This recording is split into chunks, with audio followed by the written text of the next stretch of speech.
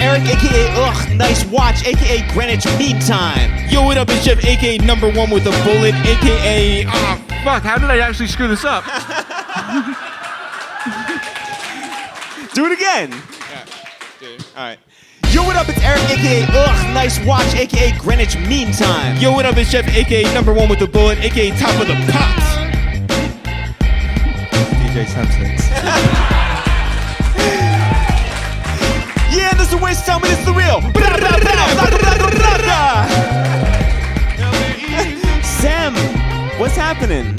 Yo, I don't know, man. Like, no, seriously, like, I'm really honored to be doing this. I'm kind of gassed. I'm kind of like, you know, it'll take me a minute to get cocky, but like, yeah, it's No, just, listen, I'm gassed to be here right now. Thank you guys, No, seriously. We are. This relationship with Sam goes back like 10 years, just about. Yeah. We were looking at emails like not Yeah. too long ago because we wanted to do a sketch back in our sketch days, and the first thing that I told Jeff I wanted to talk about the other day was the sketch that we did the other day. So it's taken us 10 years, right? Yeah. And you had this idea to talk about like the English language, the Queen's, English versus, the Americanized English. And the reaction has been amazing. Yeah. I mean, like, the amount of crying faces, put on Instagram is just overwhelming, right? Right, and that's the only metric we use. That's right. But I wanted to know, because not a lot of people know about you, where do you get your sense of humor from? Wow, this is going to be a deep one today. Yeah. No, because really, you have a great sense of humor. Are you Jewish? Okay, I'm a bit of everything. Like, I got Jamaica in my blood, Sierra Leone. I think, like, my great-great-grandmother was Jewish. Is like, that? Hey. Yeah.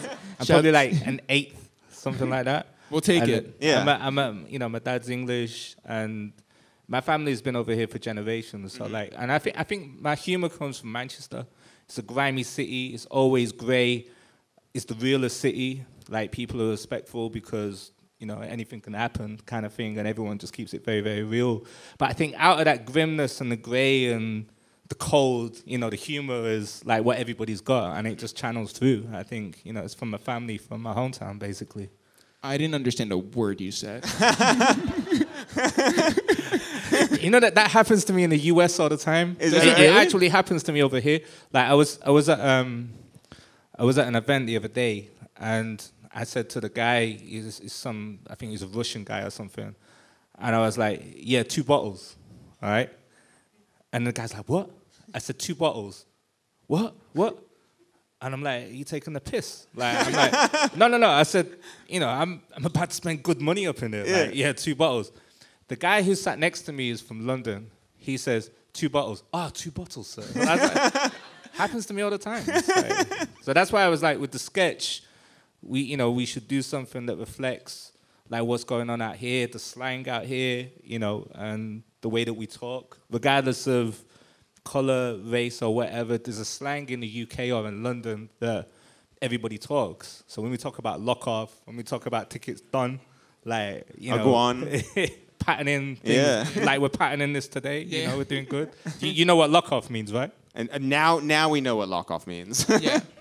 I heard this is going to be a lock-off. Yeah. It's a lock off. It's a lock off. Well, it is now. Yeah. It's a lock off. Tickets are done. Tickets are moving. Yeah. You're still confused. Yeah. I do see a couple paintings in the audience. Paintings. Definitely. So you're originally from Manchester. Yeah. And how far away is that from London? It's like 2 hours on the train. Yeah. So would you make it down to London a bunch when you were growing up? Oh, listen, right? When I wanted to get put on, I was grinding hard, right? I'd hustle to make the money to get the train ticket down to London. I'd spend the day down here, like hustling record companies, trying to get free records. Like, it's pathetic. Like, I'd come down just to get free records, basically. Right. And then I was trying to get my foot in the door. Then I get the last train back. Like, I knew the train timetable inside out, like everything about it. But I was down here every week, and I was at the time, it was a real regional divide. It was like, you know, London is like New York, and then being from Manchester was like being from Boston or somewhere uncool. Now it's cool. Now it's cool to be from out of London. But back then it was like, and I had that determination. I was gonna get put on. Like, you were gonna fuck with me whether you like it or not. And I kind of still got that today, kind of thing. Well, okay, so Manchester's a city that, you know, we were like looking into it before, and it's like, you know, New Order is from Manchester. Yeah. Right? Happy Mondays. Yeah. Stone Roses. Right. Who else was from there? Bugsy Malone. I Am DDB. Right. Brand New Kid Code, Just Bang Code, amazing. Right. Like, it's mad talent from up there. Yeah, the Smiths. Different styles of music. The Smiths, right? I don't fuck with that. Yeah, no, right. Same. Agreed. We were invited once to a Smiths karaoke party, and we definitely did not I don't go. know anything about that. Yeah. Do you know Robert? That conversation would be wasted on me. But Yeah.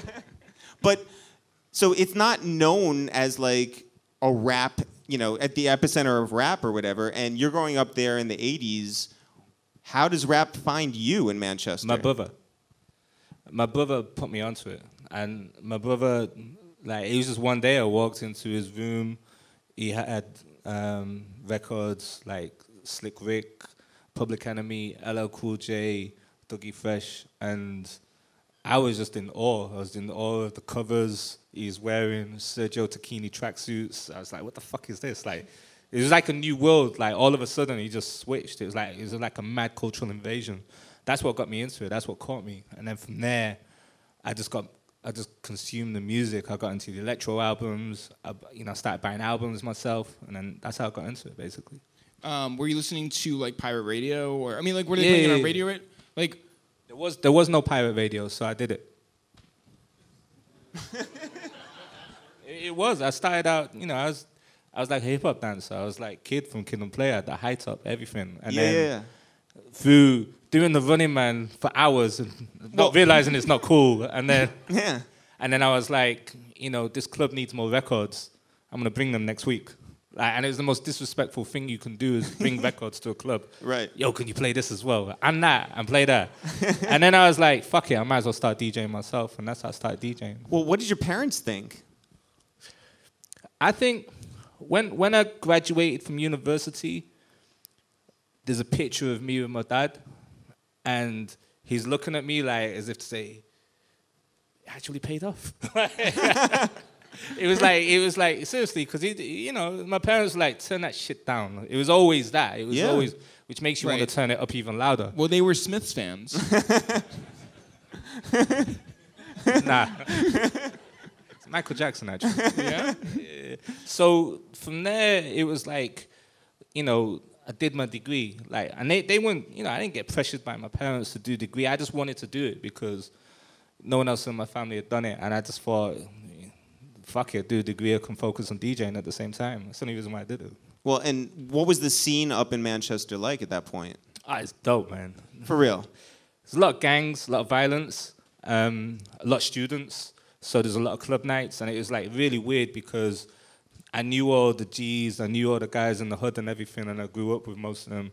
And then, but I knew all the students who came down from London, and it was kind of, you know, I was kind of fusing the two, doing parties and stuff. And that's, you know, God bless ACSs. ACSs are called African Caribbean Societies. It's within each university. I was tapping into them. I got my own fan base, my own audience. And yeah, I just had a great time, man. It's amazing. So wait, I'm sorry, just to you know, sort of zoom out for a little bit. How old are you when you decided to be a DJ?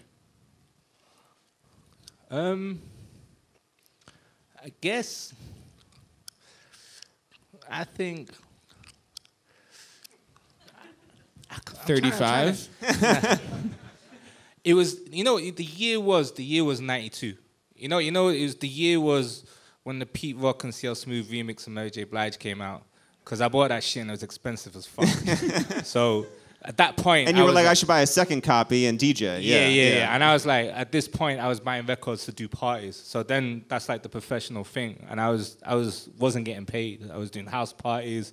I was just like, let me DJ. I was like, oh, you need a DJ? I was like, oh, you're doing a party? Do you need a DJ? I was like, I was doing everything. I was doing any excuse to DJ. Like, it wasn't about the money. It was just about just the practice. It was about the knowledge. It was about the appreciation of the music, the culture. I really wanted to do it. But on a purely like, how do I do this? And maybe this is like, you know, I just don't know. But, you know, did you lose your arm before this? See, you're jumping questions there. that's like that's the fast forward thing. Like, you can't say that without asking how it happened. Well, I do want to know how it happened, but I wanted to know, like, you know. I know, but you can't jump to that. Like, that's like, no, because if this was, you know, most people, this is the thing. I know thousands of people. I've met thousands of people. Very few have the audacity to say what happened. Most of the time, it's only Americans that say, yo, what happened? And I'm like, it's a long story. Oh. I was in a restaurant last week. I was in a Nando's, actually. Hey. See, no, now you're just bragging because we haven't been to Nando's. Wait. Hold on. So this girl, like, she's looking at me now. And she's like, what happened to your arm? I said, it's a long story. Yeah, but what happened? I was like, it's a really long story. I'm not going to get into it in Nando's.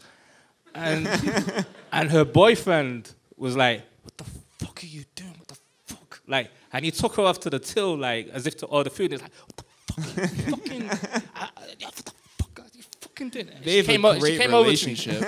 No. She came over to me. She said, I'm really sorry. I feel I offended you. And I ain't offended. Like, I'm not... If somebody asks, I'm not like, oh, my God, this is embarrassing. Yeah. Oh, my God, how dare you? Mm-hmm. Oh, my God, I'm scared to talk about this shit. Like, I'm cool with it. Yeah. I'd rather people ask, but don't just do it in a way where it's like, yeah, I see you wearing a yellow hoodie today. It's patter. That's nice. So what happened to your arm? You know what I mean? Yeah.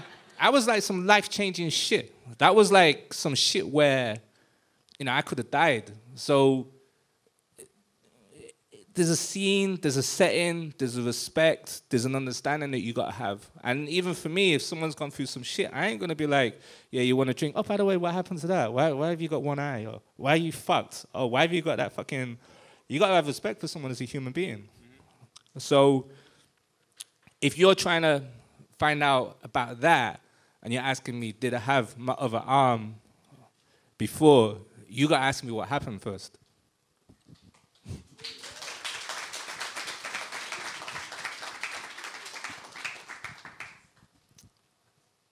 What happened sometimes? Let me begin. Yeah. So basically, I was born with an illness called lymphangioma, and it's where the blood cells in my right arm were weaker than the blood cells around your body. So imagine your body's got like a force field, and it's blood cells that keep out all the shit, all the germs, all the illnesses, and everything else. Everyone's got it. I had it, but for some reason, it was weaker in my right arm. For some reason, it just wasn't there. It was like a 1 in a million thing. No one else in my family's had it. I got 3 sons. They haven't got it. It's just, there you go. 1 in a million. Take that. All right? So when I was growing up, my arm was fucked. Like, if I got a cold, I had to go in hospital for weeks at a time. I had like 11 major operations. Like, I know scars and pain very, very well. And what happened was, I was like 15, and I went swimming, and I came out and it was cold, so I caught a cold, and I was fucked up. I was ill, coughing up shit, everything else, weak as fuck, like, just fucking ill. Like, and then I go to the doctors, and the doctor's like, oh, hello, I'm afraid the illness has got really bad this week, and we're gonna have to take your arm off or you're gonna die. It's fucked up, right? Yeah. It didn't bother me. Because I've been through so much pain, I was like, cool. It's a good way to stop it. I was like, thank you, you know. So I'd had operations that lasted for 4 hours, and then they come out, and I had skin grafts, I had, you know, shit chopped up, fucking blood transfusions, everything, every kind of fucking operation I'd done. When you have your arm amputated, it takes 30 minutes. And it was so short, when I came out of the theater, I was like, you're taking the piss, just fucking get it over and done with. I didn't even realize they'd done it. But they have this thing called phantom pains, where if you had your leg taken off, it still feel like it's there because the nerve sends messages to your brain that it's there. So it's like, if someone hasn't got a leg, they could imagine that they're kicking something even though it's not there because the way that the neural pathways are registered to your brain. So that shit happened. I got over it. And, you know, it's that thing like, you know, what doesn't kill you makes you stronger. Now, I got told, kids are the cruelest bastards. Like, fuck kids, man. Cool as fuck, man. They are. They're evil bastards. They say shit. They don't give a fuck what they're saying. They don't care about your feelings. They're like, so I had people like, you're never going to get a girlfriend. And I'm like, okay. You're fucked. You're never going to be able to do anything. Well, follow-up question. Hold on. So, I'm telling my story. So I was like, okay. I never got gutted. I never got depressed. Never felt sorry for myself. Hold on. Never done that, right? But did you get a girlfriend? Many. So basically, you got to keep that. Might have to take that bit out. So big up my wife. So she's the one. She's the one.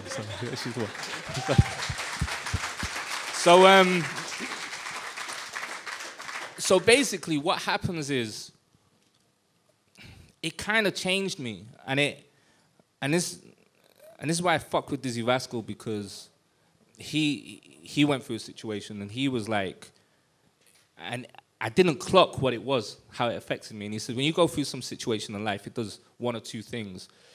You either internalize it, stay at home, feel sorry for yourself, or you go all out and do everything you want to do. So he went through a situation, he went all out, did everything he wanted to do. I did the same. So I can do anything you can do. Better. No, I mean that. That's not this. And by the way, I've heard that. Like, yeah. No, like we were talking to somebody yesterday and they were saying how like you can, I mean, I don't want to skip ahead, but anyway, go. So you graduate from university, you've already been DJing. How do you know that DJing is the path for you and it's not in some other form of entertainment? I didn't, but I loved doing it. Like, I loved everything about it. I saw Terminator X on stage. Like, I saw the way he was controlling the crowd and he had a big fluorescent X, like, and he was the backbone of the show. I was like, I want to do that. Like, I've yet to get my X, but one day when I get it, you can all be like, oh, yeah, that's what it's talking about. And, you know, seeing Jam Master Jay, you know, and just, for me, it's all up, you know, some people get into hip-hop and they're in it for the lyricism. I get it, because I came from, like, the dancing side of things. For me, it was, like, the music, the beat, the momentum, the pace, and all of that. And that leads you to DJing. So I love playing music, you know, and that's it. So when someone says to you, you'll never be able to do that, I'm like, fuck that. I do everything, like everything. I tweet it, do everything, because nothing can stop you. It's that I DJ better than most DJs with two arms. Facts. And I'll tell that, you know. And that's it. No. Don't do that. And that's purely because I practiced. That's purely because I was determined to do it. Like, I don't want sympathy. I don't want, feel sorry for... No, hold on. I don't want pity. Like, I don't like people opening doors for me because they think, no, I can do that shit. Thank you. Like, I'll do that shit. And with the DJing side of things, you know, it's about perfecting the mix. It's about doing the right cuts. It's about doing all of that shit. So just go hard and just do everything. So when you're saying, did you DJ with your other arm? No, I didn't. Like, I learned to DJ with one arm. Like, I mix with my mouth. I don't mix with my nose. Some people, oh, man, he scratches with his nose. No. I use my mouth on the crossfader. Like, so, yeah, that's how I do it. There's your answer. No, well, okay, so, you know, I was talking to somebody yesterday, and she was saying how, because, you know, there is a whole ocean between us, right? Like we only know so much about UK hip hop. We only know so much about everything that's been going on. We know that Drake invented it. That's what right, happened. yeah. Yes, so we all agree on that. But you know, I didn't even like. I'm going to be completely honest. I didn't know that you had lost your arm until fairly recently. So that's good. No, because but that's no, the thing. no. Because I didn't want to be a fucking freak show. Exactly. No, I'm Like, not. I'm you're not trying to be like, hey, book the one-arm DJ. I know someone who did that, and they regret they did that. Like, and I told the person because he went through an accident, and I was like, you don't want to do that because you don't know. I've had years to come to terms with the situation I've got. I've lived with it from being born. You haven't, and yeah, he kind of, you know, and I'm not in it for pity, sympathy, or anything like that. I just, yeah. If you know, you know. If you don't, oh well. Yeah, so what? but I'm just saying that that's a testament to you and your skills and everything that you've done. Mm-hmm. Yeah. I just do it. It's not. I just do it. Right. So It's not testament. I just do it. Right. So let's get into how you did it. So you graduated from university and you're still living up in Manchester? Yeah. What's down in London that's so appealing to you that makes you jump on that train? The scene, Where? London. Whereabouts? Not the whole scene. Like, this is the thing. Manchester at the time, there was no internet then. Internet changed everything. Like, you could live in Aberdeen and be more on point than most people in New York or LA. You could live in Newcastle and you got a better wardrobe than someone in New York, you know, just because of the internet. But, you know, I was hungry. I used to read this magazine called Hip Hop Connection. And all they ever talked about was London people, London DJs, this, that, and the other. And I was like, fuck you. I had a crazy intent. I was like, I'm going to come down there. I'm going to fucking show you. I'm going to fucking do this, right? Not, I'm going to take over. Just, I'm going to come down there. I'm going to do this, and you're going to fucking respect me. Like, I had that crazy intent, and I still got it to this day. I don't know why I got it. It's just like, it's just there. So what's the first door you knock on? First what, sorry? Where's the first door that you knock on? Oh, so I was doing mixtapes and I was selling them. I was doing really well in Manchester. So I just did my research, found out all the record stores in London. I'd turn up, I'd be like, yo, I need to sell these mixtapes. And you know, and people look at you like, I said, no, just put them in it. I was nice and everything else. Red Records, Wild Pitch Records, Uptown Records, Major Flavors, all of those stores. None of them exist anymore. It's a real shame. Like, it's tragic. And then they started selling. And, you know, there's two things that people respect in the world, whether it's London, New York, or whatever. It's money and success. If you've got money and success, you're respected. So you go into record shops where it's the moodiest people behind the counter. I mean, they're fucking ignorant as fuck. They look at you like you're shit. Right. And the fact that you're from Manchester, even more look at you like shit.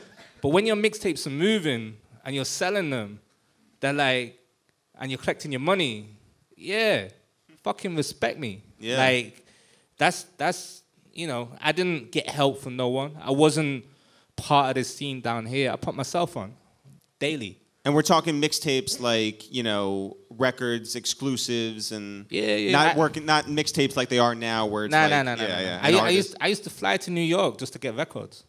Like, I bought a bigger house purely for my record collection. Who are some of the people who hooked you up with records in New York? A lot of these guys aren't around no more. Like, but you know, it's all the labels. You know, I'd go Def Jam.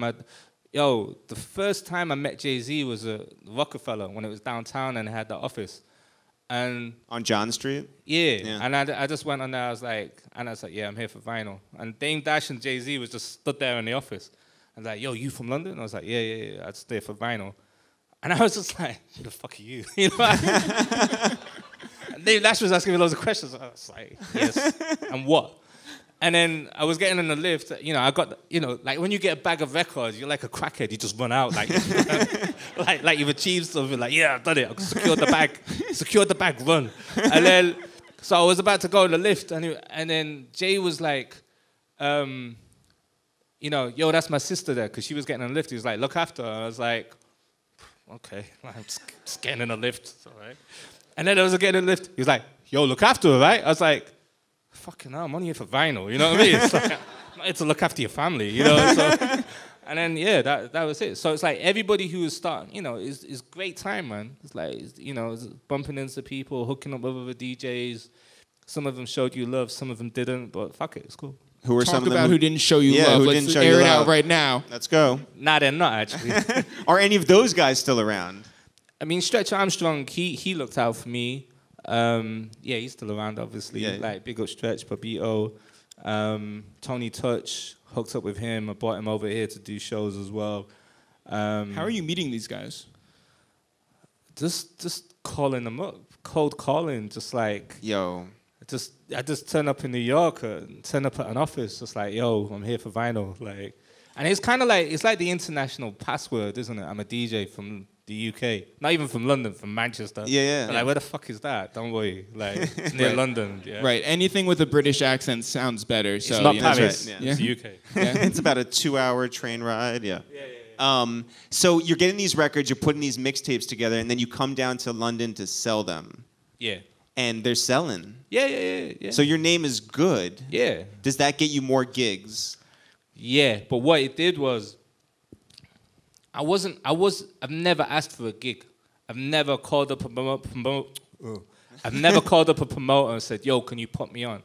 I've never asked anybody in my life to put me on for a show, right? Because my thing is, if my reputation isn't attracting that shit, I shouldn't be doing it anyway. So, and if the phone's not ringing, I need to be doing more shit, basically. So what happened was, well, I'm talking really cocky now. Like, you bring it out of me, man. You bring it out of me. So Cocky basically, or Cockney? cocky, Yeah. confident. Yeah. So, you know, I'm working with students in Manchester, and I'm doing these flyers, and designing the flyers, and fly postering, I'm doing like all the work, all the grind, and everything else. And then I was hitting up labels for vinyl. So I was like, yo, give me some posters, we'll give them out. Like CD singles came out, so yeah, we'll give these shits out. Whatever you want to do. I was just a hungry guy. I was like, yo, need some shit promoting. I'm large out here. I'm doing pirate radio, I'm doing parties and everything else. So I was always on the phone, like, hook me up, send me product, this, that, and the other. And because of that's what got me into labels. Because, you know, it's to succeed in life, you got to get up an hour earlier, go to bed an hour later than everybody else. I do that, standard. Yeah. Easy, without even thinking about it. Like, I'm from Manchester. That's what we do. Yeah. We work hard. Yeah, give it up for that. Clap for that. My only fear when I moved down here was another Manc moving down. Because I was like, there's this kid I was like, oh shit, it's going to rub me out of the city. Like, because we work hard. Like, down here, like, people take it for granted. Like, there's a real lethargic attitude, you know, because London's the capital of England, the 7th biggest city in the world. It's an amazing city, but people take shit for granted. I was like, no. I'm here to grind. I'm here to establish myself. And you were doing street team stuff. Was there a name for it? What's that? Sorry? Was it known as street team work, or?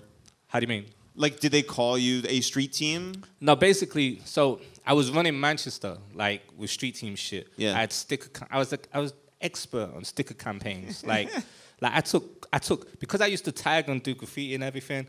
Like, I knew how to get up with stickers. So, you know, I'd take great pride in the sticker campaigns. You know, and I kind of use sticker campaigns to promote myself as a DJ. And so I was like to labels, yeah, if you want me to do that shit, I'll do that shit. Yeah, paint the city, it's cool, no problem. So I was hungry. I was on the phone. Hey, shout out to Lee Khan as well. Lee Khan knows exactly what I'm talking about. He's here today. So I was hungry as fuck. I was just like, you know, my thing is, I'm not here to party. I'm here to work. I'm here to work and get vinyl. I'm here to be a DJ. I'm here to work with artists. I'm here to fucking do shit with my life. Now, a lot of that is because of the situation with my arm, is that drive. Like, it's really weird. It's like, I've always read Marvel comics, right? And DC and all of that, massive fan. And then, you know, most superhero comics, like, you know, they go through some kind of transformation and a change and everything else. And I wasn't trying to save the world. I was just trying to win. I was just trying to be like, but I got the drive. I got this fucking insane drive to just do whatever I want to do. So when I moved down here, I was like, oh yeah, finished university. I got offered a job at Sony, set up the first street team ever. Yeah. So I moved down, and I just had this insane drive to kill it. Like, because I got a job at a record label doing street team shit, other people was getting jobs. I was like, I want to wipe out all of you. Like, these are my streets. Like, the nerve of me to come down from Manchester and be like, these London streets are mine. I'm going to do this street over here. You can do that shit over there when no one's going to see it. Like, I was cocky as fuck. I had a team of guys with me. They were cocky as fuck as well. They were just students. You know, it wasn't, you couldn't do that in this day and age. Like, it's crazy, but, you know, there was a situation where the Americans came over for the Mobos, and the whole Bad Boy street team came over with Puffy. I was like, fuck you. Like, no, seriously, Soul Guy and Rob Love. Like, they took down our shit. I was like, this is outside, what's it called? The arena in Kensington. And I was like, no, that doesn't happen. I told my guys, take all their shit down, put all our shit back up. And I said to the Bad Boy street team, I was like, you're going to do nothing. And they looked at me like, these are all big guys. And I said, like, this is Rob Love. And Rob Love's like, look at me like, who the fuck are you? And I said, you're going to do nothing because this is my city. Man. This is my country. You don't come over here and tell us what to do. These guys have got a job to do and we're going to do it. Wow. And they were like, yeah, but we got to do this for Puffy. I said, you can do over there. I don't give a fuck about Puffy. It doesn't mean shit to me over here. So, and that's what I was saying. Like, I can't believe I was saying shit like that. But I didn't come down here to party. I didn't come down here to make friends. I just came down here to work. Yeah. Like, I was, like, if you ever you trying to set up a business, hire Manx, yeah? They work, like, they'll outwork anybody. And that was it. It was like, I took pride in the work. And Sony starts to recognize the work you're putting in? Oh, they loved it. Yeah. Like, the streets were lit. Who are some of the artists that you were promoting? All right. Destiny's Child. Yeah. Because what happened, there was a time when radio wouldn't play them. They weren't fucking with black music at the time. Here? Nah. Yeah. Mainstream radio didn't want to know. So I was like, oh, what do? You work with the pirate stations. Let's do this. Let's do that. Let's get Beyonce to do this interview over there. Let's do that over there. And da-da-da-da-da. I had them going into pirate stations. I had, you know, when I eventually moved from Sony to Universal to do the Def Jam thing, you know, we took Irv Gotti to Brixton. He was doing interviews at pirate stations, like in the hood, tower blocks. Wait, let's talk about Destiny's Child for a minute. Hold on, like Corrupt. You know, have you seen Corrupt FM? Yeah. Yeah, it's like that shit. Like, oh my God. Ludacris shit himself. But I was just like, if you really wanna like get records sold out, you gotta meet the people and the DJs who are doing shit, and that's. And they were in basements, yeah. Yeah, no, tower blocks. Yeah. So, but Destiny's Child, that was the Forgo. Yeah, group, the original lineup. Yeah. And then you brought them through HMV, is that right? Everywhere.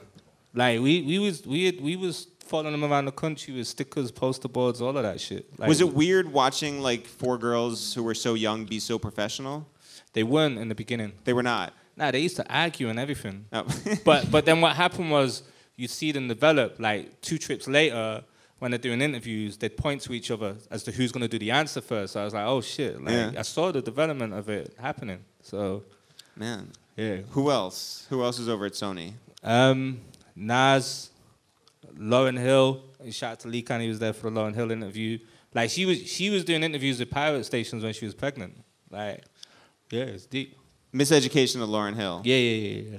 Did that have as big a reaction over here as it did in the States? Yeah. She was the shit. It changed everything. Yeah. Game changing. And she showed up on time? Yeah, all right, this is the thing. No. She was running behind schedule because she was heavily pregnant, right? And she was trying to do everything else. She was trying to do all these interviews. And she said she was running 4 hours late. And it wasn't her fault. And she was like, look, I need a break. And she was like, but if you come back in an hour, I'll do all this work that you need me to do. It came back in an hour, and she did 4 hours and more promo. She's amazing. She's amazing. It doesn't explain why she doesn't show up to some festivals, but that's fine, yeah. She's been through some shit, though. Yeah, no, she really has. So everything's going well at Sony. Did you think that was somewhere where you were going to continue climbing up the ladder? Right. Did you want to be like the executive vice president at some label? Nah. Yeah. I just like the music. I just wanted vinyl. I just wanted vinyl. That was it. Sony was popping at the time. They just acquired Loud. I was like, oh shit, Wu-Tang vinyl. Like everything. I was like, I had books. I had 20,000 records. I had boxes of shit, copious amounts of vinyl. 20,000. Where do you Yes. put all In a that? garage. I bought a house with a garage purely for my vinyl collection. Where do you That's like park the the most car? Kanye West thing I've ever heard. Yeah, I know. So you have that vinyl, and you're playing gigs around the city, Around the world. around the world. Yeah. I was going to Germany, South Africa, like France, different places. I That's- was selling mixtapes in France as well. Like I was That- flying over to Paris to drop shit off, collect money, come back. My God. So that New York trip when you went to go meet, the guys at roc-a-fella, that was just like a little jaunt over to New York? I funded everything myself. Like when I was at university, I was working, I was selling mixtapes, I was signing on, I was doing some illegal shit. I was good. Like all these students bitching about being broke, I was paid. I was like, I'm going to New York next week. Like, like I didn't understand it. I was just like, I've always made money. I've always worked. Like I've never, my parents weren't rich. I never, and that's it. I've always worked. Yeah. So if Sony wasn't the future for, a career, where did you go next? Well, And how did you know it was time to leave Sony? because you get to a point where you're like, so I did street team shit. And then I was like, I need to step it up because I've done it. Like, it's How many times are you going to fight Bad Boy? Right, yeah. Right. And then, all these other labels were trying to set up street teams, but they're getting the wrong people.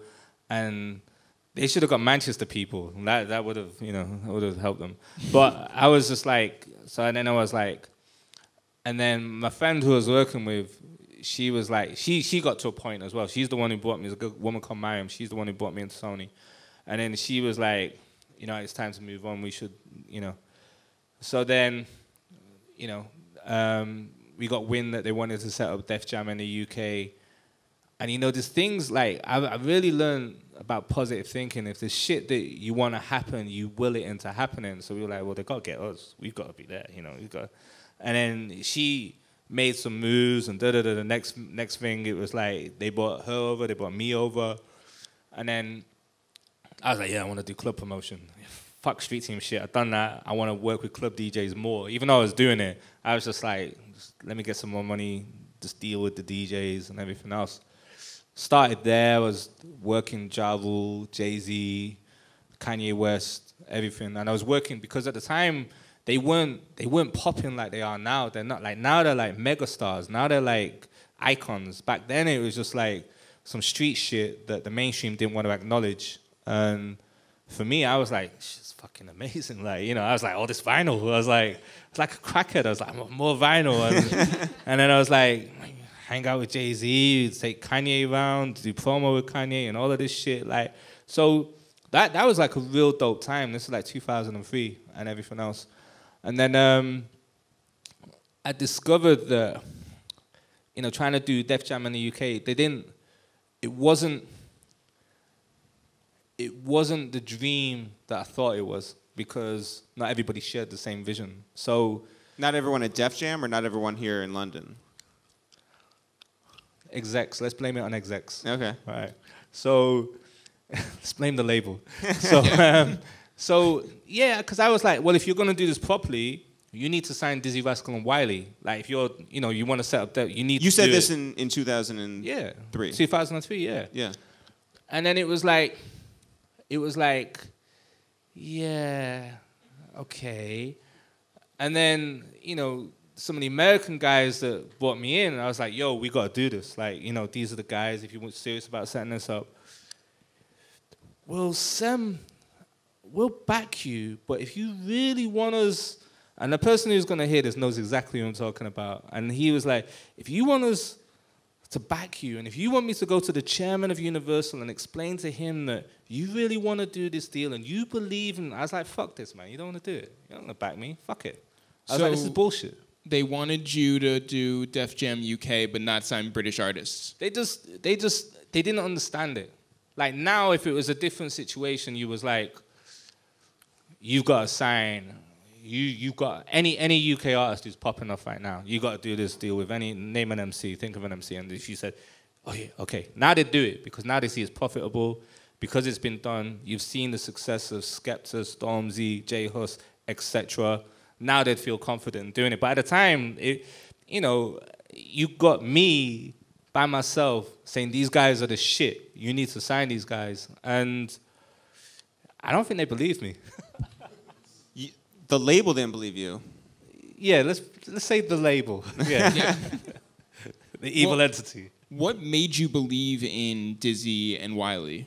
The music, like the lyricism. Like, I had a demo of Boy in the Corner for like a year before it came out, and I was like, this kid's got 5 albums in him, minimum. And that's a lot of vinyl.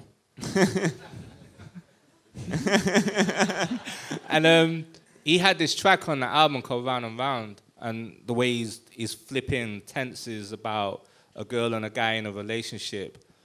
For me, that was like something Nas or Rakim would do. Like the way that the concept and the flow, the way he put it together, but it was done in an English way, English slang, English accent.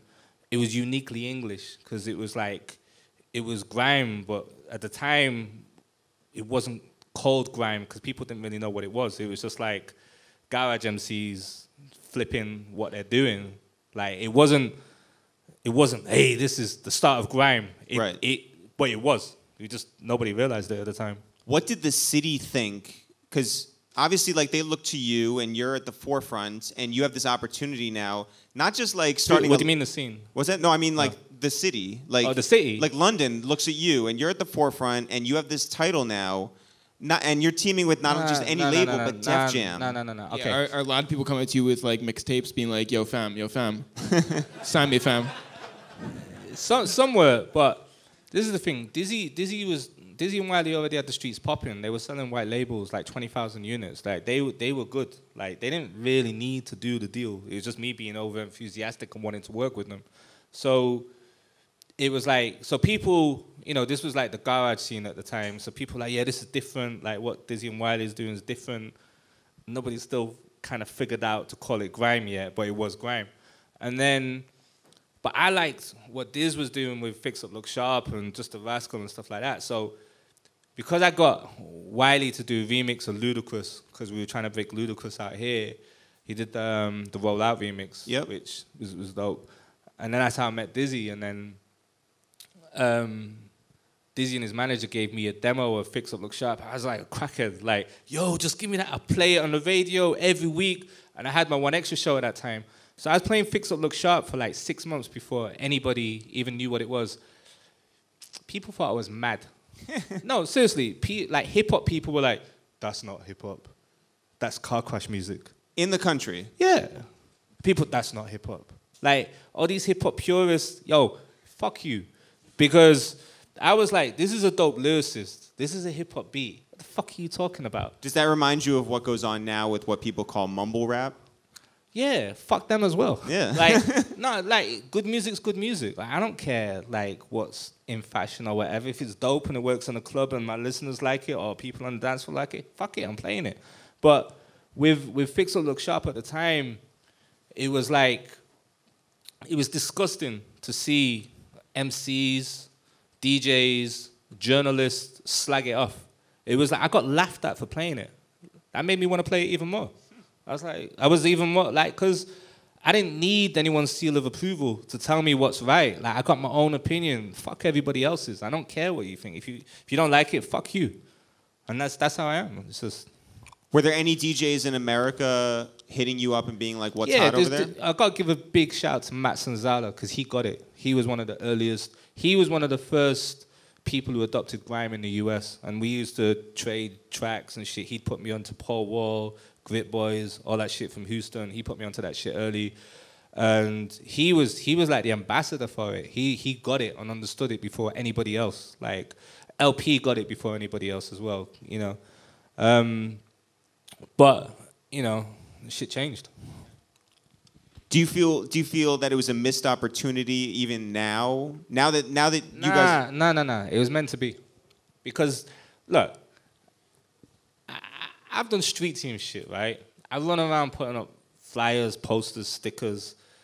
I fuck with DJs, pirate DJs. If you was a DJ and not getting respected, I'd help them. All right, fuck it. DJ at this Lauren Hill party. I know you can tell at raves. Fuck all these DJs on Kiss, Radio 1. Like, I'd have the street DJs doing all the label parties and everything. So for me, it was like, you know, I don't know. It's just, I just got on with it, you know. I was getting the results because shit was selling as well. Like, if you heat up the streets, you get the mainstream. Like, labels to this day, they'll sign, you know, a rapper or a singer, and they'll try and circumnavigate the street. Big mistake, always fuck up. They still make that mistake to this day, so. But did London still feel like the sort of like stepchild to American rap at that point? If a label like Def Jam wasn't willing to back them? It's kind of like, fuck them. It really was. It was kind of like, you know, I didn't end up signing Dizzy, but I ended up DJing for him and toured the world with him for 8 years. Maybe that's how it was meant to be. You know, I learned shitloads touring with him. You know, we've done some amazing shit, like crazy shit, like stages worldwide, every continent. Amazing after parties. We'll stop there. So it's kind of like you do all of that, and for me, maybe that's the way it was meant to be. Maybe that was my path. Maybe if I did sign him, I would have fucked it up. Imagine that. Like, because I didn't know what I was doing. I was pissed at the time. I was angry, and I was cursing people out. But at the same time, I wasn't experienced. I wasn't experienced enough to push something through a label to be able to talk to the marketing people, the radio people, the press people, and the branding team, and galvanize a team and get everything together. I wasn't ready to do that. So everything happens for a reason. But instead, I toured the world for 8 years and had a ball. So. And didn't show up to work. What's that, sorry? And didn't show up to work at the record label. So. I didn't understand you, sorry. It's fine. No, honestly, I didn't understand. It's fine. It's a great joke that I made, and I think we can all agree that it was a great joke. What was the first time meeting Kanye West like? He kind of fronted on me, because it was the Mix Show Power Summit in Puerto Rico, and I seen these two guys stood out. You know, it was in this massive hotel resort, like you just see DJs and artists walking around. They take over the hotel for the weekend. Amazing events. I miss those. Like, great place to network and everything. And then I walked past these two guys, and I was like, and I seen the Louis V bag, and I went up to him, I was like, yo, you're Kanye West. He's like, yeah. You know, like, and then I was like, yo, I play your shit all the time on radio in the UK. He's like, yeah. I was like, oh, it's fronting on me, but it's Kanye West. And then he was like, yo, Don, give him a CD. As if to say, get him the fuck out of my face. So he gave me the Academics Mix CD. Yeah. And then I was like, I got dissed, but it's Kanye. You know, I was like, because he was the savior of hip-hop at that time. He was like, you know, what he was doing with the soulful samples. He was like boom bap, it was everything and that. So, but then I realized he was trying to get me out of the way because he was waiting for the RZA to walk past. And he was trying to, and then he walks up to RZA like, yo, RZA, I'm a big fan of your work. So I was like, oh shit. I was like, everyone's on the grind. So I was like, okay. And then the first time he came over to the UK on promo, he was with Dame Dash. And it's when he had the big red jacket with the fur around the hood and everything. And this was like weeks before College Dropout dropped. He's like, yo, Semtex. And I was like, oh, this is a different Kanye. I was like, yo, Kanye. Like, and we went to the house that Damon Dash lied about saying he bought, which we knew he didn't buy. But and we went to that house. And yeah, I was eating croissants and donuts with Kanye West on a Sunday morning. Amazing experience. And we were just talking about College Dropout. And I was on some nerdy shit. I was talking about, you know, the demo version. There was different versions flying around the different tracks at that time. I was like, yo, that's the drums on this. Like, yo, da-da-da-da-da. And it's like, word. Like, you know, I was just talking nerd shit, man. It was like, who the fuck is this nerd? So what did you think at the time of him? Did you think that he was going to be what he became? Yeah, definitely. Definitely. You could hear, like when I first heard him rap on the bounce, you know, in Blueprint 2, I Yep. was like, this guy's the shit. Yeah. Like, and then this is the thing as a DJ, when you're really into something, you tell everybody, yo, have you heard this? Yo, this guy's the shit. You need to watch out. This guy's got. You say it on air. You say it when you talk to people on the street. You just tell everybody, like, you bore people to death. Yo, there's this guy called Kanye West. You heard him. You listen to Blueprint 2, The Bounce. Yo, he's not credited, you know. Yeah. Should have been credited. He's Yeah, not credited. totally. Like, so, and then the Black Label came out of 2 words. That shit was incredible. You know, and Through the Wire, like, all of that. And then he kept coming over to do promo every time he was doing interviews or connected with him and everything else. It was mad. Those were like dope days. Did Dame remember you? He never liked me. Dame and Dash never liked you. Why do you think that was? I never kissed his ass. No. No, I didn't fall for that shit. I was respectful, but I wasn't like, yo, Dame. I was never that. But you know, I know he didn't like me. I know. Yeah. I know why as well. This other shit. What did you think when he? Big up Dame though, like Yeah. what he did. What do you think when he signed Victoria Beckham? You know, it's one of them times when you're like, oh. He's like, and then he was like, I'm gonna show, yo, if I say she's hot, I'm Dame Dash. Okay. But Kanye, you know, so Kanye, if I call this dropout, like, it was always like that, and it was like, you know, respect to Dame for doing what he did with Kanye and believing in him when, you know, other people didn't. But, you know, I don't know, you know, it's a shame what went down. Yeah. Yeah, but Victoria Beckham. I don't acknowledge that. Like, you know, like, there's certain parts of history, like... Sorry, we're huge Spice Girls fans. We're huge... I don't know those things. I don't know that shit. Well, that's a real problem because the next hour is all Spice Girls talk. That's right. So, your relationship with Jay-Z post, well, it's not really a relationship. Like, we're not drinking partners or anything like that. It's like, but you know, it's like there's a thing that every time you know you see him, it's like we meet again, and it's like we're both doing something right? Yeah. Like, you know, yeah. It's like, and then you know, I interviewed him a couple of times, and then the most inspiring. Jay-Z does the best interviews, by the way. Because it's just jewels of knowledge. You're just learning psalms of information. Like, and when I was still working at Universal and he took over Def Jam, we had to do a label meeting. So I was like, so he comes in and he's wearing a suit, and I'm sat there in the meeting like, and then I'm like, oh shit, it's Jay-Z. Oh shit, the boys could see me now.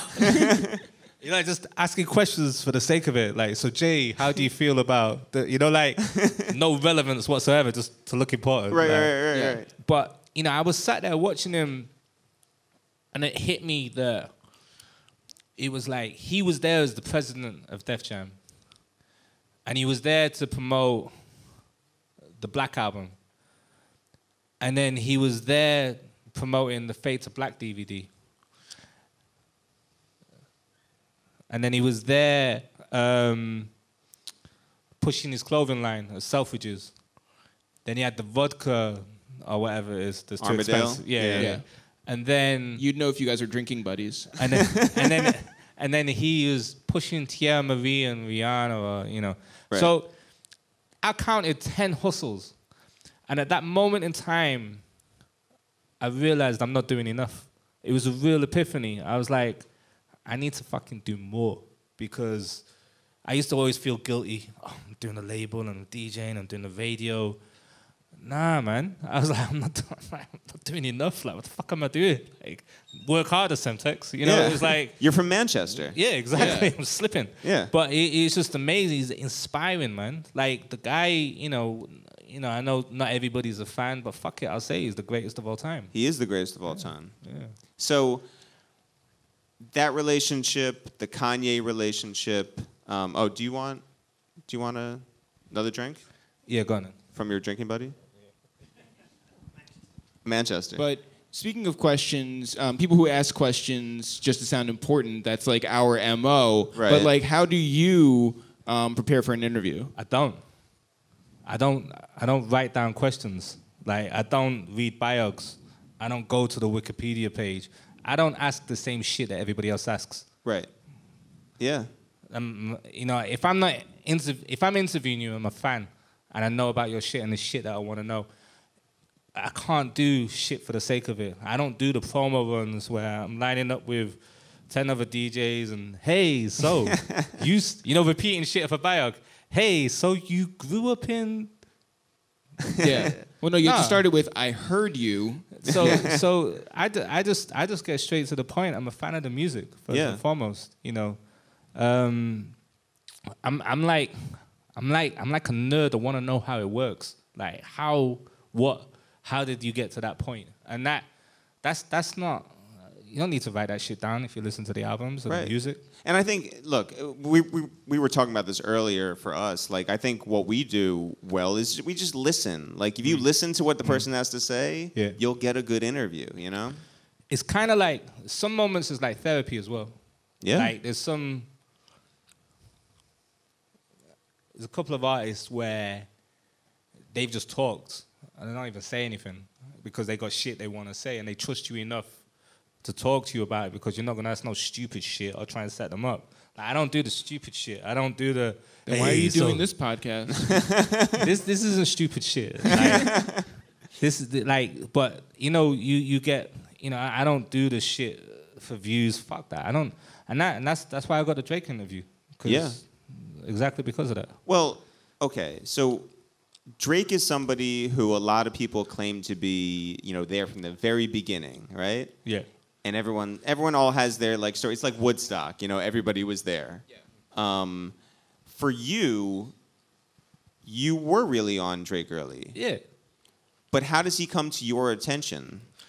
Two dope boys and all right. Hey. No, seriously. Yeah. Like, those guys, you know, when I was blogging hard, when I asked you to add me to the blog roll, like God bless that golden era of blogging, man. 2009 to 2000, that was an amazing era. Like, so much shit. No, it was. I really do mean that. Shout out to you because there's a lot of people who want to stay in one part of the game and never want to like take new technology seriously. You are not that guy. Like, there's a lot of people who are just, and then there's other people, and we won't name them, but who want to claim that they like invented the internet. You know, they're like they're so Al digital. Gore. Yeah. What are you coming at?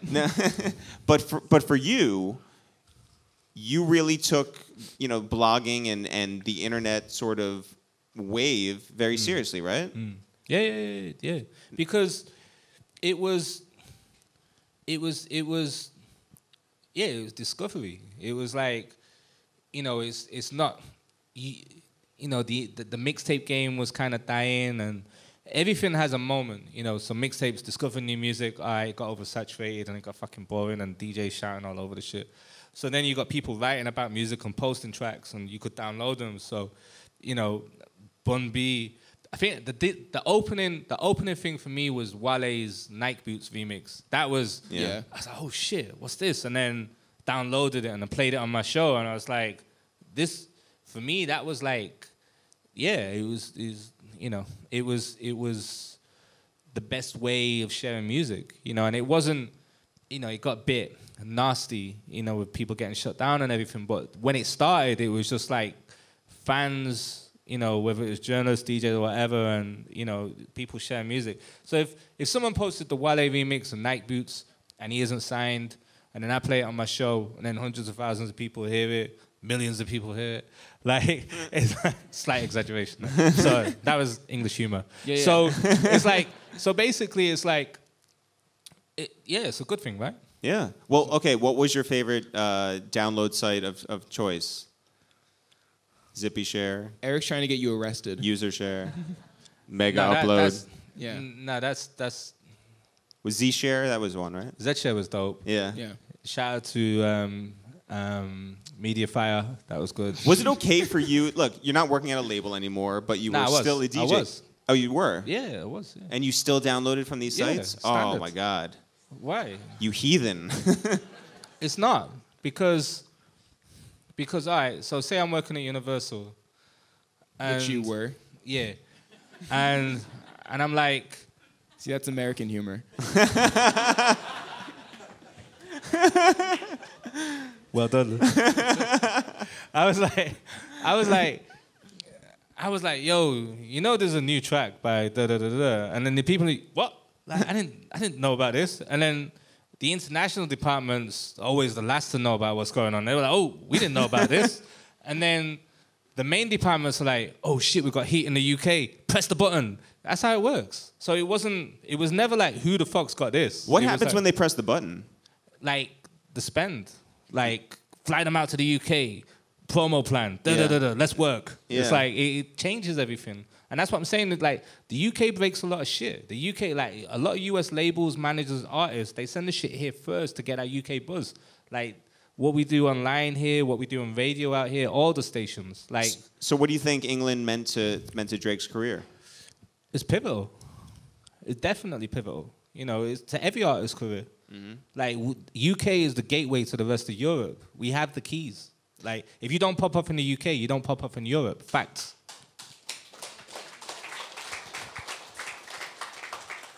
So SOBs is the place to go to in New York, right? Yeah. If you want to like get on, that's where you have to kill. Yeah. Where's the place here in London? Birthdays are XOYO. Who'd you see there that killed? Pretty much everyone. I mean, I did, you know, with my arrival night, where we got It's Over for the first time, shameless plug, we always sell out the nights. Like, we did the first night we did was Joey Badass. That shit was fucking incredible. Yeah. Like, it was, because the first time an artist comes to the UK, they make the mistakes, you see the flaws, you see the raw emotion about realizing that people overseas know shit word for word. It never happens again, because what happens is, the artists, by the next show, go to a bigger venue, so it's not the same. A year later, when they're mad successful, you're getting the run-of-the-mill show that everyone else gets. Yo, Scotland, I mean London, like, yeah, you're live. You know, you get all of that shit. And then it's just not, you get the marketing plan. It's not the same. So for me, the first show is the most important. So any show that you see a new artist at birthdays, XOYO, Garage, or wherever, those shits are the most amazing. That's what I value over everything else. So, I mean, you pride yourself on being early on a lot of guys.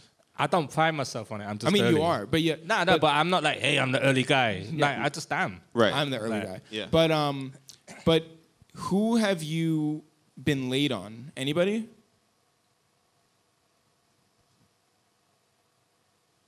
No. No, seriously. There's, you know, if I don't like it, I don't play it. If I have been late, no. And I've shout out to Gigs, and I've talked about this with Gigs, because he was like, oh, Sam, you was late on me. I said, no, I wasn't. I said, it's just disgusting how many dick riders were on you. Yeah. So I just waited. I was just like, second album, I'll connect. Yeah. And then he was like, oh, no, that's cool. It's cool. Because I was like, it was, you know, when I hate when people come up to you, yo, it's the new Jay-Z. You know, and then collectively, everyone's like, this is the new Jay-Z. Like, and then the media, this is the new Jay-Z. And it's like, I'm like, all right, you guys do that over there.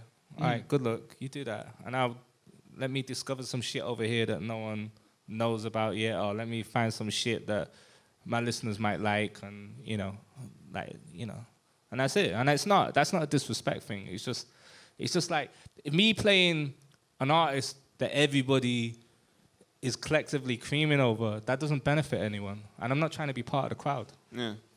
Who's somebody that you took a big chance on it and you think it really paid off? Everyone. I know that's a shit answer, but it is because everyone who supported is great. Like, I'm not, you know, like, all right, am I gonna take credit for like being early on Chance the Rapper? No, because he's great. Early on Drake, I'll take credit for being the first to fucking get that interview way before anybody else, because I knew he was gonna do it. So, and I knew someone who was working with him. So, and I knew he was coming over. So I was like, I need to get him on my show, because the mixtape was, you know, thanks to Nah Right and Two Dope Boys that exposed him. So Far Gone mixtape was on the way, and so I was like, and the shit was popping, the tracks were popping, and I was like, nah, I need to get him on my show. And nobody knew about him then. Nobody gave a fuck about him. So he was supposed to come on my show on the Friday night. This was like 7 years ago, right? So And then, yeah, he's supposed to turn up at the show. He doesn't turn up. So I get on the phone. I'm like, yo, you better fucking tell your boy, you don't do that out here. You don't come to this. You know, I don't know where I get this. Like, Manchester, right. Like, like I'm going to do something. You know what I mean? Like, yo, I'll take his passport. Like, you know what never come to the UK again. So I was like, I just started spazzing out. I'm like, and I think it kind of freaks people out because I'm, yo, you better fucking make sure you need to fix this. Like, you need to fix this. Yeah. Don't do that. Yeah. I've been playing his music. You don't fucking do that. And I just repeat it, and people are like, oh, this seems serious. Like, so they were like, and then I got the call. They're like, no, it's cool. He's gonna do it tomorrow. He couldn't do it tonight, but you know, can you go to the hotel? So I was like, all right, cool. So I go to the hotel, and then it's there, and the hotel's dark and gloomy as fuck. And he's like, oh, yo, like Drake's like, yo, I'm really sorry, man. Like, I was with Rihanna last night, and I was all right. I understand. You didn't need to come on my show. Like, so I was like, all right, look, it's a nice day. Let's do the interview in the park. Like, no one's done anything like that. It'll be cool. So we did the interview in the park. No one had a clue who he was because no one knew who he was. Like, you know, I said to the BBC staff, like, yeah, I'm going to do the interview tomorrow morning. Do you want to come? I'm like, nah, you do that, Sam. You know, that's what you do, innit? Like, you know, these unknown guys, you know. So I was like, all right, cool. So I go there with my cameraman, shout out to Twitch. And then, yeah, we do a dope interview, walking through the park. And then I interview him again a couple of times throughout the years and everything else. And then when he does the More Life tour over here, like the Boy Meets World tour, sorry. And then in February, I get up, I go to the toilet. This is the detail, right? So, again, so I'm sat there like half asleep, like sat in the toilet. Check your DMs, you know, as you do. It's more important than your bank account. And I see Drake, and I'm like, someone's fucking with me, like fucking DMing me, and it was like, yo, I was watching the video that we did, you know, 7 years ago. I'd really like to revisit that. Da da da da da. That's like someone's fucking with me. Like, Drake's megastar now. He ain't gonna do that. So Did so you then respond LOL? Yeah. And I was like, yeah, all right, cool. And he's like, come to the show tonight. I was like, all right, cool. He's like, here's my number. Okay. And I was like, and he goes, give me the names. I put them on the door. Da da da da da. So I was like, wow. This is I was like, wow. You know? And then it was like, now I know how girls feel. I know, that sounds weird. Yo, Drake DM'd me, though. Drake DM'd me, though. Like, look. DM'd me, give me his number. Like, I got Drake's number, you know. Like, and then, so I go to the show, and then shout out to all of his team and everything else. And he comes off stage, he bigs me up while he's doing the show as well. Like, it's you know, it's great. Look, and then I go backstage, and it's like, he was straight to business. He was like, look, it isn't easy for me doing interviews in the US. Like, people distort shit and everything else. And I was in the hotel last night. I was looking at videos online, and I was seeing what we did 7 years ago. It'd be cool if we revisited that. So. And he says, I fuck with you, you don't do the bullshit, and da-da-da-da-da. And he was like, let's do it again. So I was like, cool. So for 2 weeks, I was waiting. I was pathetic, man. I was like, looking at my phone for more DMs, like, for 2 weeks. And then Future was like, yeah, we're going to get in touch soon, and da-da-da-da-da, this, that, and the other. So I was like, all right. And then I kind of thought, all right, it's not going to happen, because, you know. And then I get a phone call. It's we're ready to do it now. Get to the hotel now. Okay, like, get the camera team, everything else. Like, it was like a mad mission. Got to the hotel, and it was like, then the pressure comes because it's like, you ready? Like, we're ready to do this. Oh, I've just been waiting 2 weeks. Okay, all right. So, and then yeah, it's, you know, and that's one of them moments that you always hope happens when someone's big and they're like, they remember the work that you put in, and it was like, yeah, it's dope. It was interview of the year. Pretty amazing. Nah, it went Time magazine. Entertainment Weekly. It's every major news website. Did they make you hold it? What's that, sorry? Did they make you hold the interview, like not put it out for a while? Nah.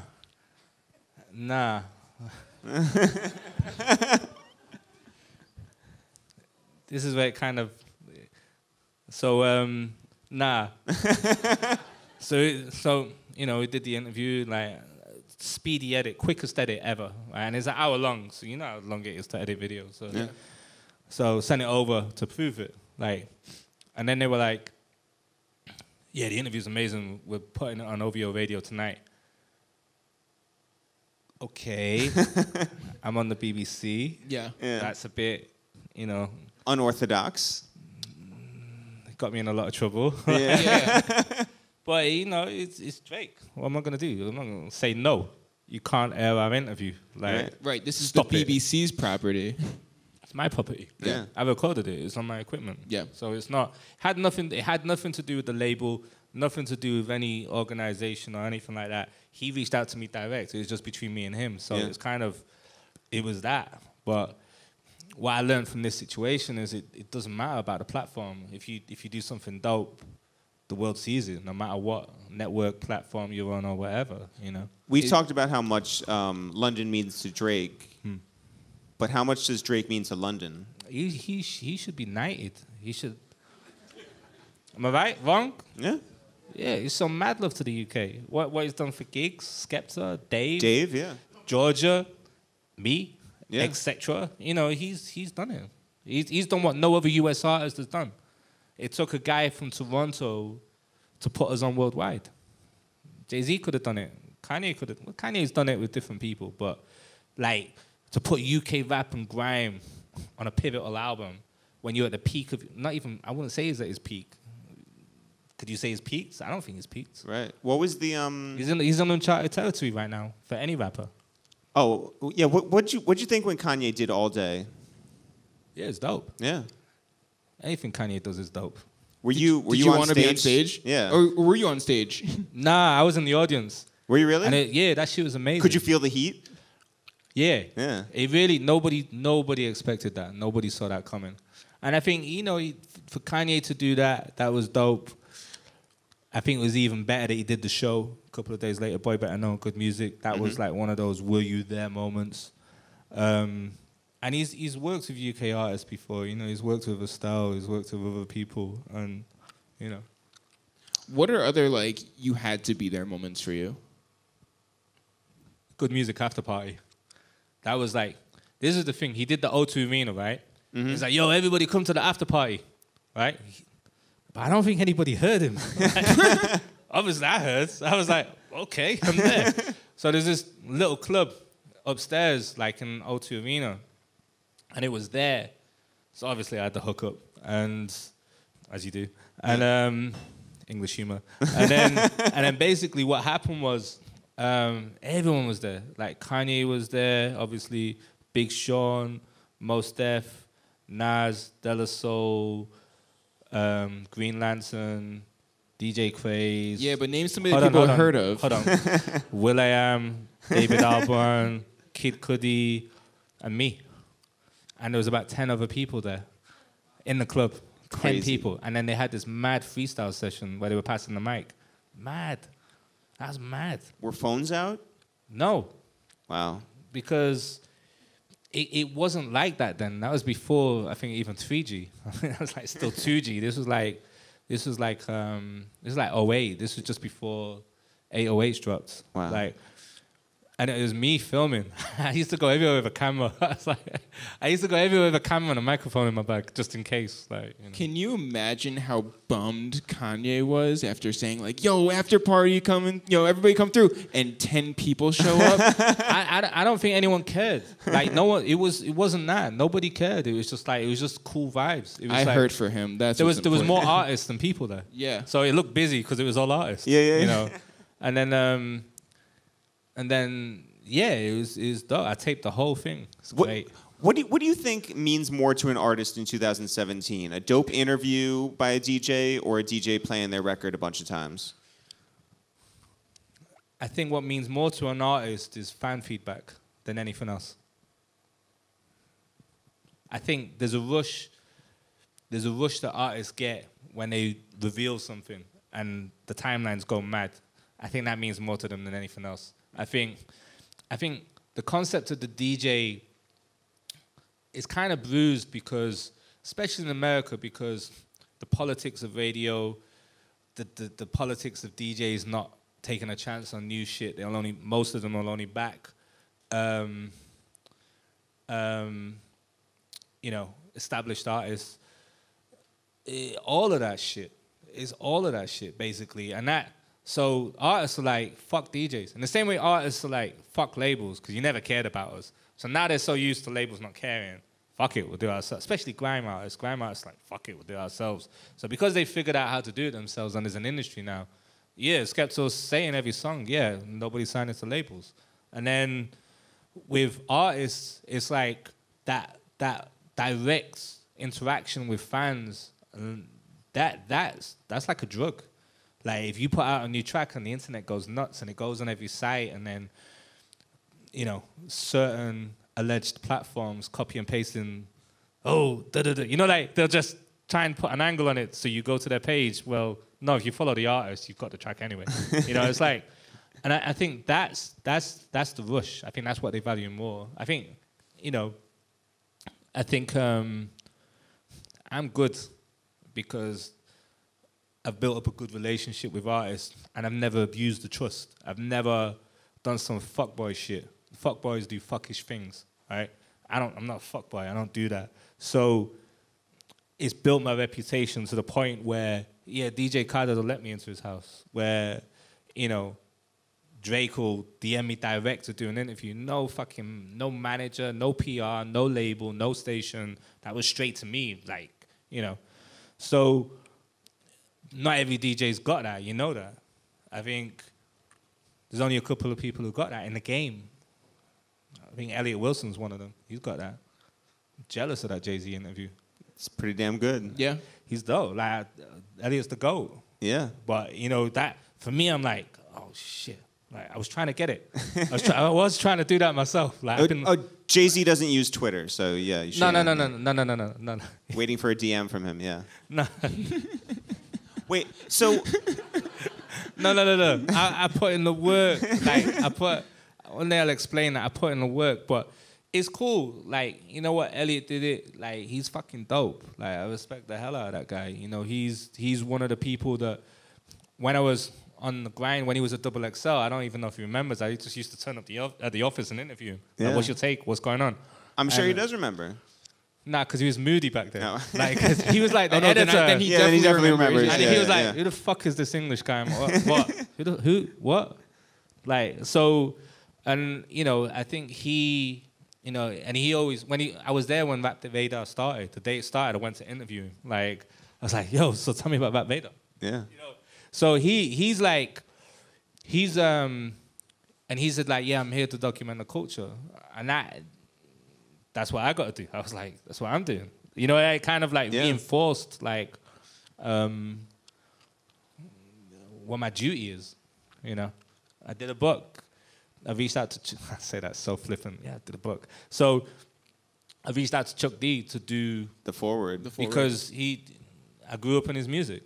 And for me, I was like, he's the only guy that means something like that, So he referred to me as a generator of generations. I got a duty. I got to do it right. By the way, that's better than having a big X behind you, so yeah. Yeah, definitely. It's the ultimate cosign. So I've got to treat this culture and this art form with respect. I got to support the new guy as much as the current guy, as much as the classic guy. They're all important. And that's what we got to do if you're a DJ. Not everybody does that. Well, we talked about interviews that have come out. How do you break it to a team to say that an interview is not coming out? I've never done that. Then why isn't there a Lauryn Hill interview that we are well waiting for? You know why? No, that's what I'm asking. Right. Because this was in 1997, right? And there was a guy who was like, yo, I'm going to engineer the session. Shout out to Lika. He was a victim of this. Like, why do you think I know this story, by the way? No, because he came up from Bristol to do the interview. And that's 2.5 hours away, by the way. So we have an amazing evening with Lauryn Hill. She does all these interviews, revelations, like, and everything else. So there's this guy who's like, I'm going to record everything. I'm going to engineer the session. And he's there with this equipment and some fucked up mixing board and microphones and all this shit. And recording into mini disc. Now, mini disc. Right. Now, mini disc. You press record, it records. But if you don't press stop properly, it doesn't finalize.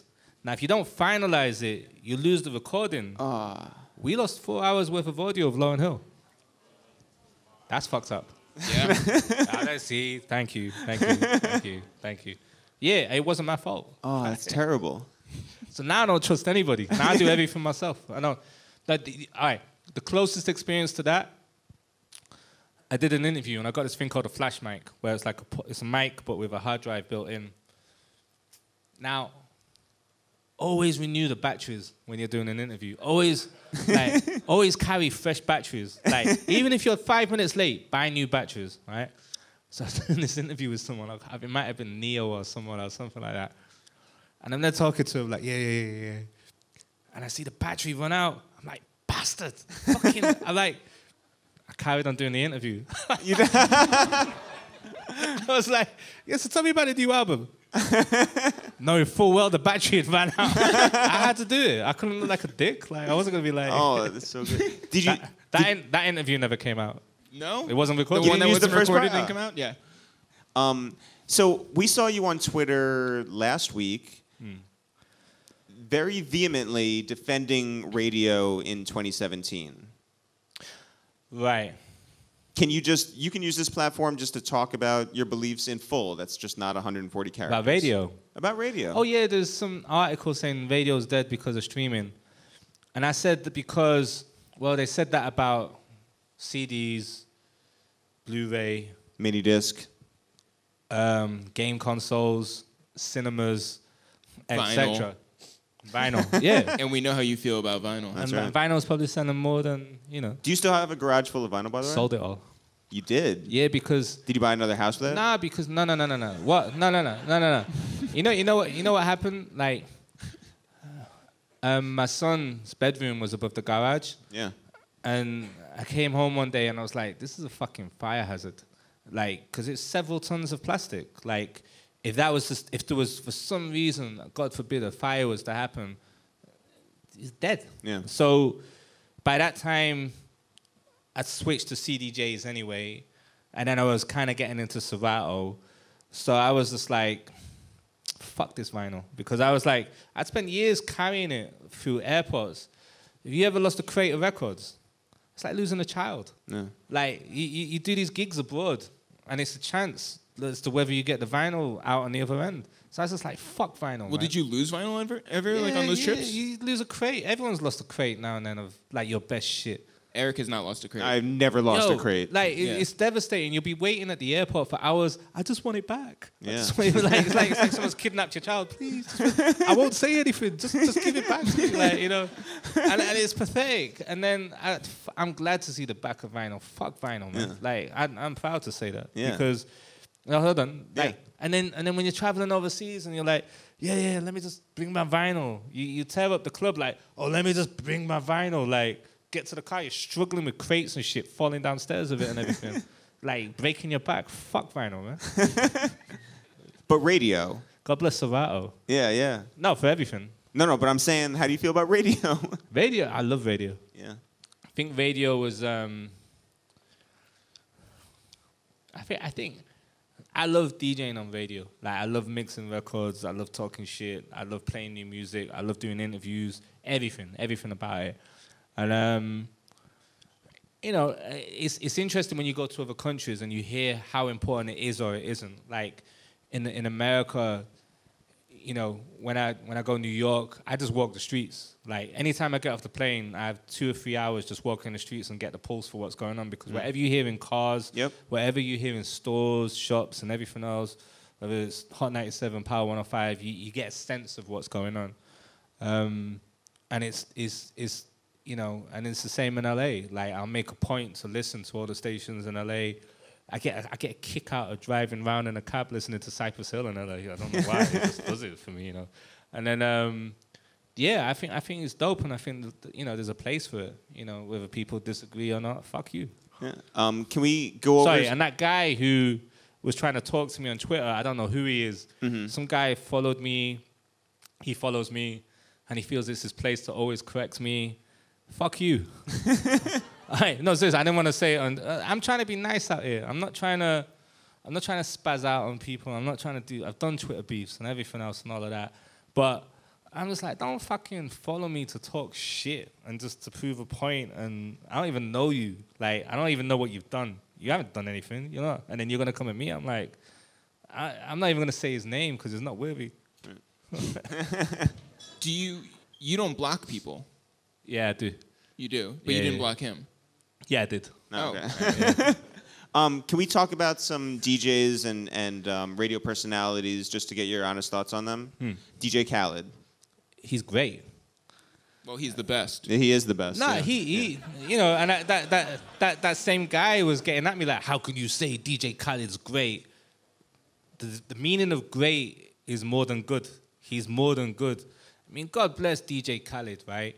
In a time when the world's going to shit, there's hurricanes, there's floods, nuclear bombs about to drop, DJ Khaled is the most positive guy out there. He's online hugging his son. He's online proud to be a father. Forget the music accomplishments and making bangers and, you know, tearing up clubs and everything else that he's done and making, you know, records that I've played for years. Like, just as a father, man, he's putting out that imagery daily, not daily, hourly, of like loving his son. Yeah. That's a great thing. That's fucking amazing. I don't think men do it enough. Yeah. Like, he's dope. Tim Westwood. Tim is the pioneer. Like, I wouldn't be here today if it wasn't for what Tim did. Like, a lot of people, yeah, but Tim, like, we've got beef. I'm cool with Tim. I got nothing but respect for him. We've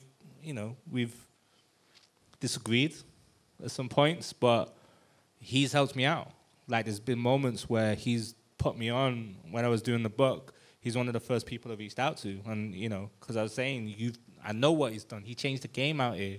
He forced labels to recognize that there's a value to this music. You know, he got the first show on Radio 1, opened the door to One Extra and everything else. So he's a pioneer. Do you subscribe to youtube.com/Tim Westwood TV?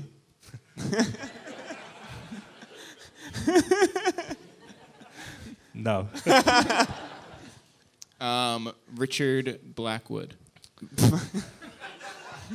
Richard Blackwood, he's in these standards now, right? Yeah. Big up Richard Blackwood. I'm a huge fan of Get With the Wicked. That's right. As we all know. Big song. Yeah. Big tune. So how much can we pay? How much do we have to pay you to play that every hour in the hour? Whoa. Like, bro, you come in with that crazy talk. Oh, right. You're going to do it for free. It's I all don't- good. I Yeah, don't- no, you're good, good. I don't do payola. I don't do that shit, man. Fucking no, man. Funkmaster Flex. Funkmaster Flex. Now, he changed the game, right? When Tim got his Radio 1 show and he did the New York Exchange, that shit was fucking amazing. And then hearing Flex cut up tracks, the way that he used to cut up tracks, you'd expect to hear that in a club, mixed that way. Like, we expect to hear Mad Lion cut up into Channel Live or the Get Down remix, chopped, like, copious amounts of juggles and all of that shit, back and forth. That you wanted to go to a club and hear it cut up in the exact same way. I don't know what happened. I just wish he still did that, and I just wish he still mix like that, because I love seeing DJs mix. Like, there's a guy. I love what's going on Instagram right now. Like, you got people doing scratchograms and everything else. There's a guy called Scratch Bastard. That shit's inspiring to me. Like, what he did with Humble, the routine that he did. Have you seen it? Do you know what I'm talking about? No. You should look it up. Like, Scratch Bastard, he does this thing where he cuts up the bit, I'm so fucking sick. Like, kills it. That shit makes me want to go back and practice. Yeah, shout out to A-Track, by the way, who's doing a whole thing, Goldie Awards around scratch battles and all that. So Yeah. What do you top British rapper out right now? My vote is for the guy who does "Man's Not Hot." What's that? You don't know the man's not hot guy? What? Man's not hot. Say that again. Man's not hot. What? Hot. Man's not hot. Sorry. Oh, you mean Michael? Yeah, yes, I'm not on a yes. first name basis with him. He might have the biggest hit of the year. Yeah. Like seriously, that's like, you know, that shit's gonna tear down raves. That shit's gonna pop up on Spotify. He's got a hit with that. Like, and that's the beautiful thing because, you know, with this game, you never know where it's gonna come from. You know, and there's gonna be some people right now listening who are like, "Fuck you, Semtex, saying that that's gonna be a hit. That's not real hip hop. That's not UK rap. That's not a rapper. That's a comedian. The fuck are you talking?" I don't care. It is. I'm gonna play that in a rave. I'm gonna tear up raves with that. I'm gonna play it on my show. Like, it is what it is. Do you have any good Dizzy Rascal touring stories that you can share?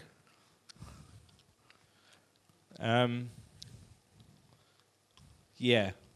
Thank God. Nice, dope. Yeah, great, great. That was a very pregnant Wonderful. pause. Yeah. Imagine if you just said no. What do we follow that up with? All right. Nah, it was you know, every show was dope. It was dope. We were like, yeah, we're doing a festival in Finland. We had no idea what was going on. Just turn up on stage and fuck it up. Like, we were just going to all of these places. The best one was when we did the South American tour. We did Brazil, Chile, Argentina. It's fucking amazing, man. Like, to go on the road with your friends, tear up shows, get an amazing response every night, and it's British, it's pioneering British music. That was shit no one else won't do for a long time, because this was the guy who started grime with Wiley. This is the guy who had the genre-defining grime album. You know, and we're touring it. It was like, it's amazing. You know, so stories. I don't know, man. Nah, you know, every night was amazing. Like, it was cool. Like, you know, We can wait.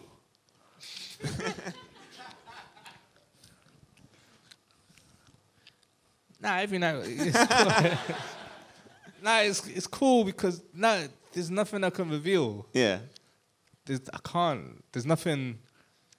There's nothing. No, we party hard. Yeah. Like we'd. There's one time, right? I'm glad we waited.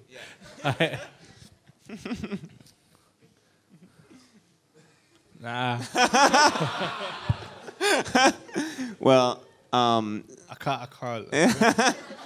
Sam, I can't even tell you, like, you know, nearly 10 years ago when you first emailed us and you wanted to make, you know, a collaboration happen, we were honored and thrilled, and here we are 10 years later in your city, you know, and all these years later after you were a young man who left Manchester to come here and take this town, you really did. So Yeah. And you're still a young man. that's right. Yeah. And you didn't have to DM me. No, we didn't have to DM you. Yeah. Guys, Email address. guys, You were showing me like text email me. guys, give it up one time for a real legend, a real hero for this country, DJ Semtex one time.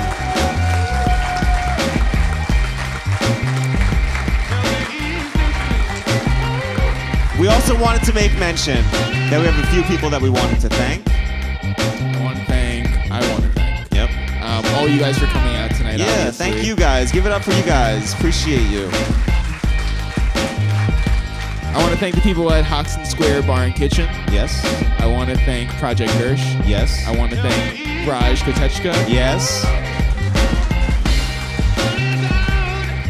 I want to thank One Globe Studio. Yeah. Right? Shout out to them. I want to thank William, Kate, Violet, Yep. and the other two. Yep. I want to thank the good people at Nando's who Who have we this- haven't met yet. I know, but they know. Yeah. They know. Can I thank some people? Yeah, of course, please. Yeah. I'd like to thank the haters. Yeah. Talk Isn't about that it. always the best? Talk Yeah. about it, Sam. Yeah, thank you. I'd like to thank anybody that ever told me I couldn't do something. Thank you. Yeah. That was nice. Appreciate it. I'd like to thank God. You know, Yeah. that I'm still alive. Yeah. I'd like to do that. You know, thanks to my family. And you know, yay. Yes. Because I got to do 8 interviews with him. No one's done that. I've done 4 interviews with Jay-Z. Probably only Tim's done that in this country. You know? And then with Drake, you know, like, thank you to Drake. Thank you to artists. Thank you to hip-hop. Thank you to the DJ. I'm taking a piss now. Yeah. And by the way, thank you to Dame Dash, who was good enough to pass some vinyl along to our man Sem, all right? Give it up one time for Dame Dash. Yo, guys, one more time for DJ Semtex.